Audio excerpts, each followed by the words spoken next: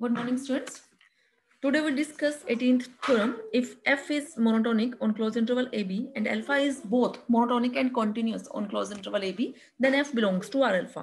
एक function f जो है वो मोनोटोनिक है और अल्फा जो है वो मोनोटोनिक और कॉन्टिन्यूस दोनों ही है, तो आपको क्या दिखाना है? f belongs to R alpha. देखो proof, late epsilon greater than 0 be given for any positive integer n, choose a partition p of close interval AB such that delta alpha I is equal to alpha of B minus alpha of A divided by n. किसी भी positive integer n के लिए हमने एक partition P choose की जिसके लिए relation satisfy होता हो. क्या कह रहा है? This is possible. ये जो हमने रिलेशन लिखा ये पॉसिबल है क्योंकि फंक्शन अल्फा जो है आपका कॉन्टिन्यूअस फंक्शन है और मोनोटोनिक है on close interval A B. It assumes every value between alpha of A and alpha of B. तो ये अगर फंक्शन आपका कॉन्टिन्यूअस फंक्शन हो तो वो अपने बाउंड्स के बीच की हर वैल्यू को किसी ना किसी पॉइंट पे अटेन करता है. ये रिजल्ट आपने पढ़ा हुआ है. Now let us assume F function जो है वो मोनोटोनिक फंक्शन है, तो वो मोनोटोनिकली इंक्रीजिंग या डिक्रीजिंग कुछ भी हो सकता है. हमने एज्यूम कर लिया फंक्शन एफ जो है वो मोनोटोनिकली इंक्रीजिंग है on close interval A B. Then bounds of function F on close interval ith सब interval are capital M I is equal to F of x I and small M I is equal to F of x I minus one. क्योंकि यहाँ हमें पता है function जो है हमारा increasing है, तो जो मैक्सिमम सुप्रीमम वैल्यू आएगी वो एक्स आई पर आएगी और जो इन्फीमम वैल्यू आएगी वो हमारी एक्स आई माइनस वन पर आएगी.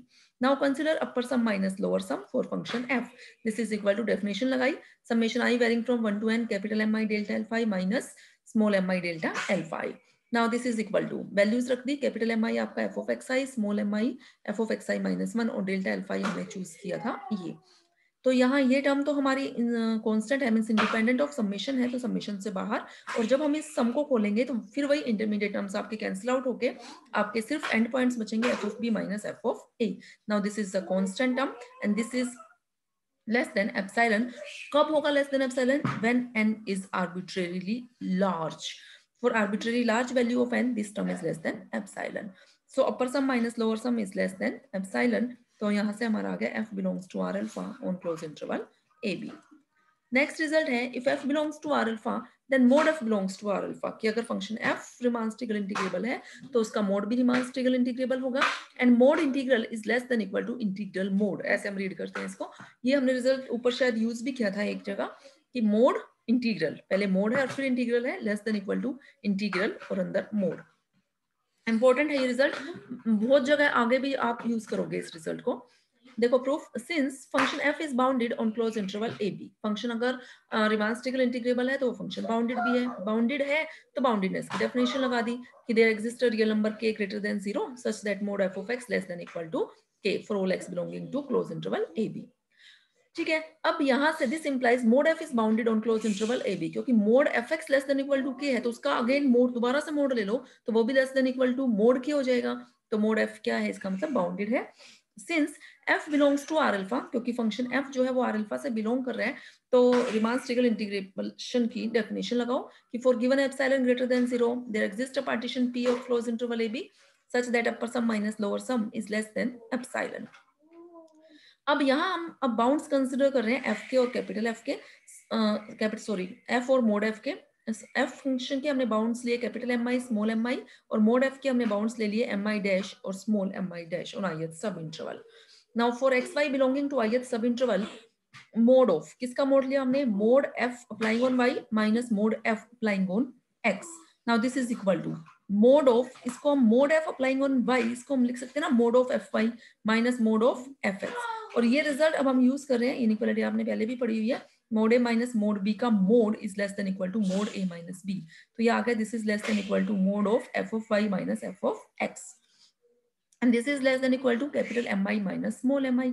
फिर वही ये बात मैं आपको बहुत जगह बता चुकी हूँ, कैपिटल एम आई जो है वो सुप्रीमम है, स्मॉल एम आई इनफीमम है.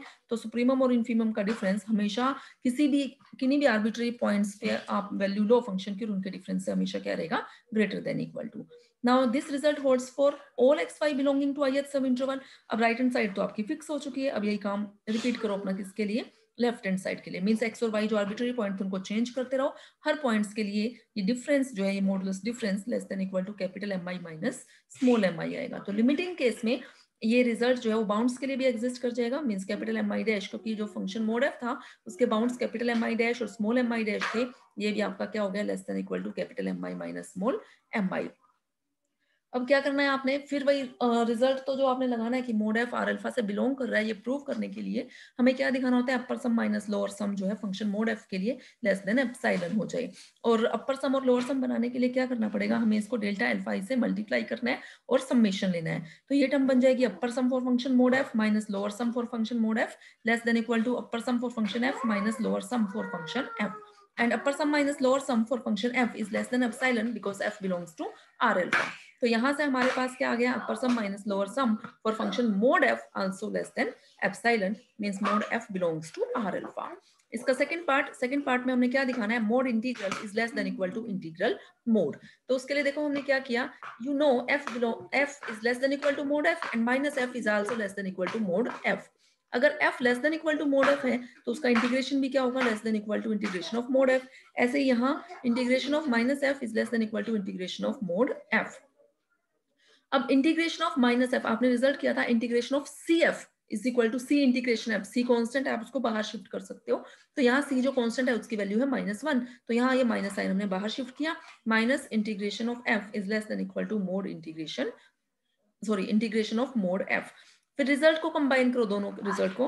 आप मोड की डेफिनेशन लगेगी क्योंकि यहाँ इंटीग्रल f भी इससे लेस है इंटीग्रल मोड से और माइनस इंटीग्रल f भी लेस है, तो क्या बन जाएगा, mode of integral f is less than equal to integral of mode f। यही हमें प्रूव करना था कि mode integral is less than equal to integral mode. Clear है student? Okay students, next theorem जो है फिर हम वो नेक्स्ट लेक्चर में डिस्कस करेंगे।